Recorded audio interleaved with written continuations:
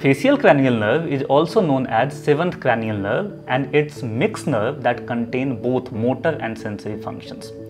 This cranial nerve is responsible for a wide range of activities including facial expressions, taste sensation, and glandular secretion. In motor functions, the facial cranial nerve controls muscles for smiling, frowning, blinking, and other facial movements. They also control muscles of forehead, cheeks, and neck.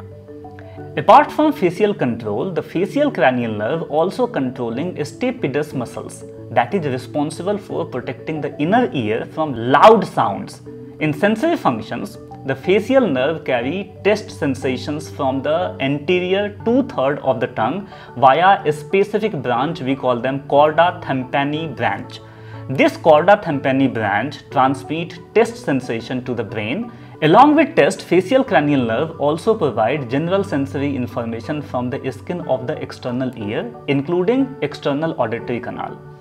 Facial cranial nerve is also responsible for few parasympathetic functions, like the facial nerve stimulates the lacrimal gland to produce tears, that helping us to keep eye wet and protect from irritant.